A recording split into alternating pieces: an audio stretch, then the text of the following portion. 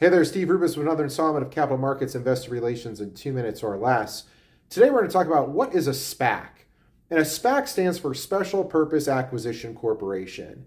And there's traditionally two ways you can take a company public, either through a SPAC, which is rather simple and less invasive, or a initial public offering, IPO, which is much more involved and more rigorous.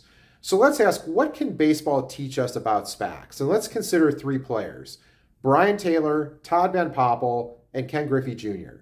And the key denominator of these three players is they all had significant upside potential.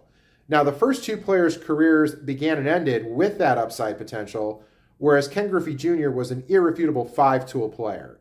And it's this five-tool versus upside potential motif is what you need to do to apply to companies that are going through a SPAC or an IPO. And think of it this way: a SPAC is all about upside potential. They're under-provisioned. They don't have the right people in place, the right tools, the right systems.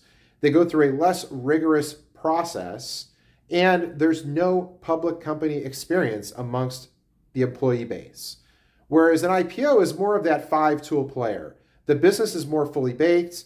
There's people with public company experience who are coming to that IPO, and investment bankers have vetted the business. So ultimately, the people, processes, and systems are more fully baked and ready for a public company environment.